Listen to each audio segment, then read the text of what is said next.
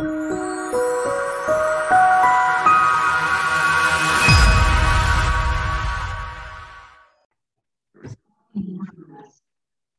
Shayna, hi, it's Rick Cowan, Beautiful Beast of Sports. How are you doing?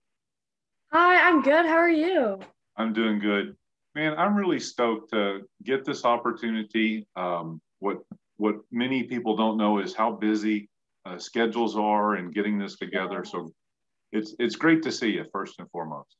Yes, it's really good to see you and talk again. It's been crazy, like how busy our lives have been, but I'm glad we got a time to sit down and talk a little bit. Yeah, absolutely. Hey, this is a commitment interview, and these are always so fun to do. Not that any other time I get to speak with you or any other the beautiful beast is not, but this is particularly a standout type interview, and I wanted to give you a shout out first off. So congratulations to you. Thank you so much. It's been a crazy journey, but we finally made it, and it's a new chapter in my life that I'm excited to start. Yeah, and just so everybody knows, Shane is also our reigning beautiful beast of sports MVP. We're super happy about that for many reasons, right? We celebrate your success as you yourself had set by and celebrated other people's success and getting commitment and on their journey, trusting the process. You're a senior, right? So particularly, a little bit stressful, right? Getting this done. Can you spend just a few minutes and kind of tell us about it first off. Tell us about one being our beautiful beast MVP. What went into that in your selection, and I'll talk to that for a minute, and then we'll move on. Okay. Well, it's definitely an honor being the reigning MVP, and I want to thank you again for giving me that title. But really, I think it started during our quarantine period in 2020 during COVID, because when we were stuck and we weren't allowed to play, me and my dad sat down and we were like, okay, the end goal is to be recruited and go to a D1 college. So, what are the next steps we're going to take to get there? And a couple of things that we came up with is staying persistent, having a positive mindset, and using social media to our advantage. And some people have been following me for a while and see that my Twitter has grown tremendously over the past year. And I really use Twitter as a recruiting tool because it has opened so many doors and got me in contact with so many people, as well as sports recruits, which shout out to them because they helped me get all my emails out and it gave me feedback if a coach looked at my profile or something. So I really used both sports recruits and Twitter to my advantage and used that during my recruiting process because it was stressful. I mean, there was a point where I couldn't play softball at all. So what did I do next? I started making at-home videos and I went to the fields by my house just to make videos, just be like, hey, I'm still here. I'm still working hard. I still want to make my dreams into reality. Um, so I got really creative, and I think that put me on the radar with a bunch of coaches, and I just used that to my advantage going through the whole process. Yeah, it certainly did with us, and I know we were doing weekly workout sessions led by Mhm. Shayna, and what was kind of cool was there were girls on there from literally all around the country in every region of the country. Right. And you did an impeccable job, and Thank it's you so just a much. just a real standout for us. And so at some point you have to pass on the baton. We're fixing to go into that season again where we start looking for our MVP. So, but what an honor, Shayna. I do consider you just one great and impeccable young person. Thank you so much. That means a lot.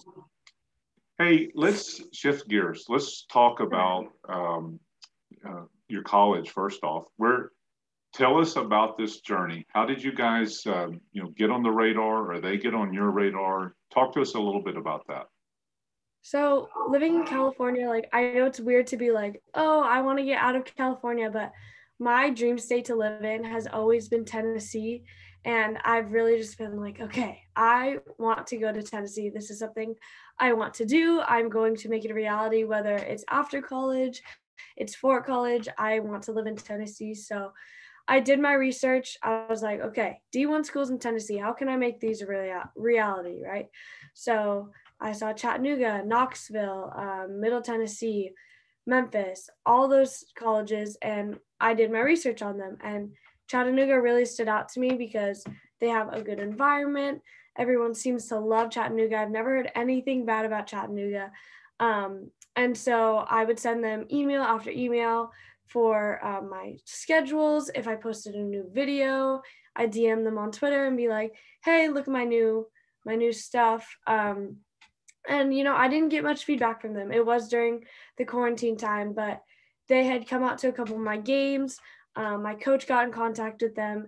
And then finally I got in contact with them, went out for my unofficial, and I absolutely fell in love with Chattanooga.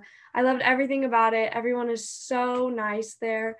And so I kind of was just like, okay, this is my home. This is where I'm going to spend my next 4 years. And so we made it a reality. And yes, that's kind of how it went down.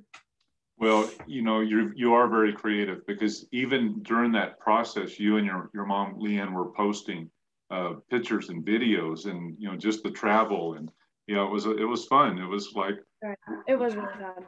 Yeah, where's Shayna at? You know, it's like put the pin on the map. You know, it was kind of Exactly. cool to follow us. So. I traveled so much last summer, just trying to get my name out there, trying to get my face in front of different people.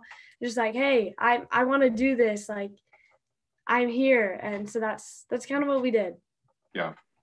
Hey, a couple of personal questions. One, kind of in the softball space, who would you consider to be a personal idol of yours? Definitely Haley Cruz. I look up to her so much, kind of being an outfielder, and she lives in California as well. I think maybe 40 minutes from me. But I've always looked up to her. She's an amazing athlete and even better, like, mentor. And also she is really big on social media, and I kind of like resonate with that because I am too, either whether it's on TikTok or Twitter. I kind of have a social presence. And so I feel like we're similar in that way. And so I really look up to her. Well, you know, when you say you look up to someone, it kind of leads perfectly into the next question. And it's an area that's real important to me because, you know, you yourself have become, you know, somewhat of an idol and mentor to a lot of the littles out there. And so I wanted you to speak to them, speak to the 10 to 12, 13, 14-year-olds for a minute about them. They're following their process and falling in love with this sport. Right. I would say have fun while you're doing it. Like, me and my team have been talking about this lately, just because of certain circumstances within our organization. But if you make a mistake, if the ball falls out of your glove, or if you don't get a good hit, or you don't throw the right pitch, it's not the end of the world. This, like, game is so little in the aspect of the world that you should really just have fun doing it. It's a game for a reason. Yes, it's competitive. It's hard. You put your blood, sweat, and tears into it. But at the end of the day, have fun and enjoy every moment. Like, today, I played my last fall travel ball game ever. And it's like, it's kind of just hitting me now. But have fun, like, show up, show out, like, put everything you have on the field, have fun doing it. Just have a blast, because the more fun you have, the better you're going to do. It's not all serious. Like, in 15 years, yes, softball is going to be a really big part of your life, but it's not going to be what determines everything. You know what I mean? Like, yeah. Don't let it have such a, like, I don't know the word, but don't let it bring you down, because it's supposed to be fun. So have fun doing it while you're young. Yeah, well, that's an outstanding word of advice, and thanks for that. Tell us real quickly the name of the school. I see the shirt on. Can you pull that into view so we can see? Yes. University of Tennessee at Chattanooga. Go Mocs. Outstanding. Yes. Hey, I'm at the point of the interview. I like to wrap it up by actually turning it over to you. You get to do a shout out, anybody that you'd want to out there. So wrap it up for us, Shay. The floor is yours. Okay.